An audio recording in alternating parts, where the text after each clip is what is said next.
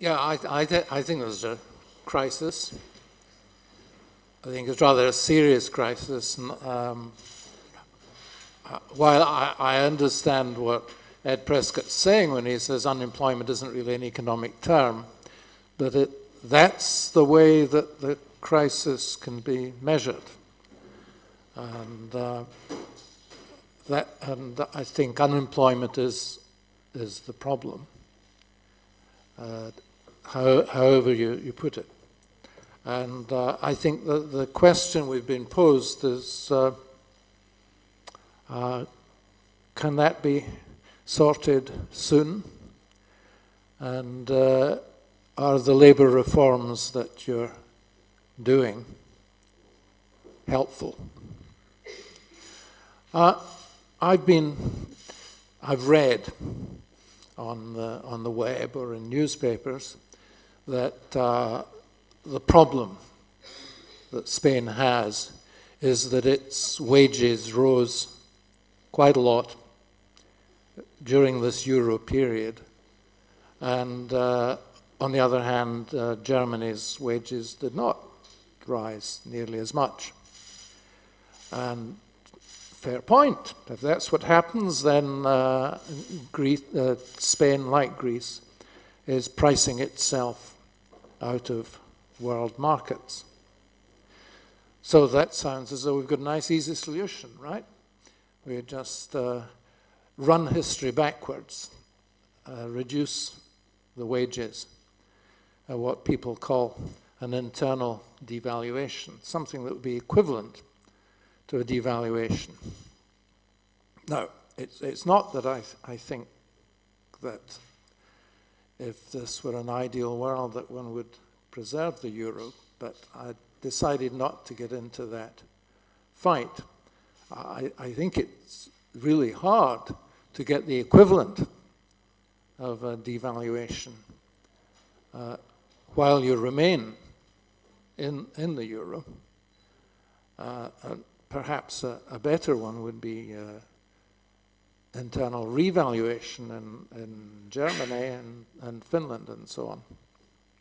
But let's look at the question whether, if it were possible to achieve that, and of course you'd be trying to achieve this rather indirectly through the sorts of labour reforms that have been spoken of, like making firing much easier. Then you'd gradually get to more flexible labour markets, and you'd suppose that whatever are the reasons, which I assume is the nature of trade union bargaining, the reasons why wages got so high, that if you can remove these causes, then at least in future you wouldn't have this problem again. But if you ran history back and you could get wages to the level they would have been if you hadn't suffered from the inflexibility in the labour market, would that solve the problem? I mean, I know what the rather simple models that I kind of grew up on in Cambridge say about this, and I want to indicate what I think that is and ask essentially what's wrong with that. I think they'd say that no doubt after a period of adjustment, this should mean that indeed Spain would have rather less unemployment, and Germany would have rather more unemployment, and so on for the various other countries. That's to say that the unemployment would be redistributed around countries. That doesn't seem to me to be a solution to the crisis. Indeed, I don't see any reason to think that total unemployment or whatever measure of the welfare loss that comes from people not being able to get in there and contribute to the economic output. I don't see anything in this that really helps. Now, the hope would be, of course, this is what economic theory should say, oh yes, that Germany, when it realizes that it's got more unemployment again, and I don't know how it can be happy with the current level, will then adopt suitable policies to get back towards full employment. Two problems with that. One is that we can see that they're not doing it now, and they do have a level of unemployment that's quite significant. And of course, the other problem is that this will be seen as fiscally damaging and unsatisfactory. That's already been mentioned by the panel.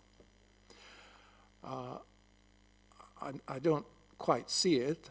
I would have thought that in that situation you would simply expect that governments would increase net spending and they would finance the extra spending by expanding the money supply. Of course, that increases national debt, but it doesn't do it in the way that represents an irresponsible postponement of taxation. That was, of course, the Keynesian message. The important thing to realize is, of course, and I'm sure you all realize this really, is that it's got to be seen in an international context. And part of the difficulty we get into here is we say, oh, this is a labor market problem. The problem is caused by wages being inflexible. Well, that's part of the problem.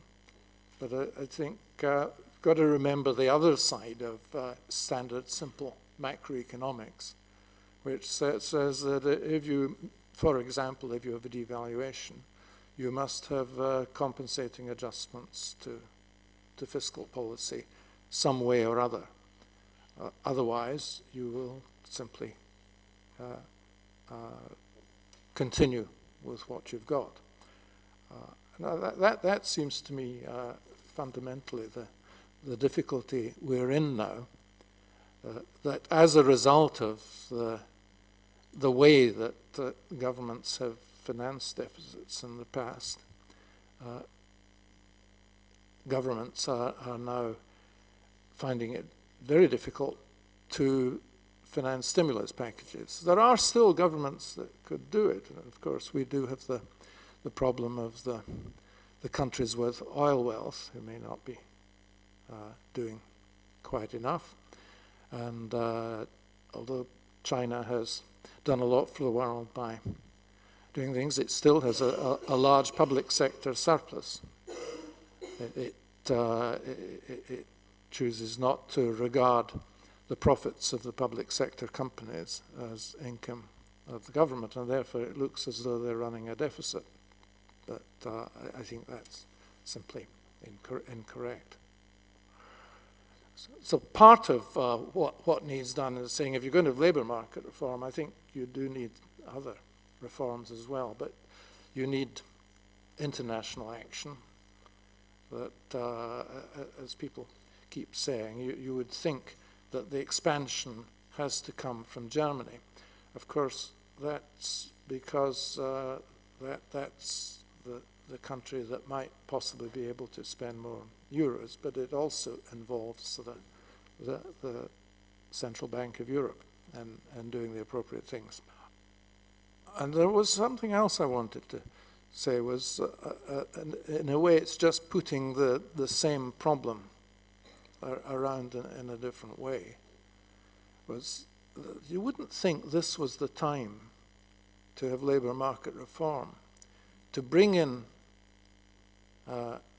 increased flexibility of labour markets, a reduction of wages, at a time when that is almost guaranteed to increase unemployment. That doesn't seem the way to get approval for what in the long run are certainly desirable changes.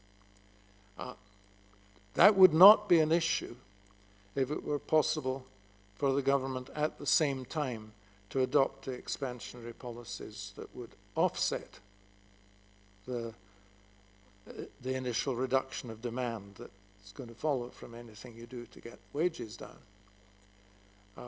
But that is very difficult if you have a common currency based on the rules about deficits and national debt that have just been agreed to, which seem to go completely in the wrong direction, for those of us who think that the problem is unemployment, not finance, fiscal deficits.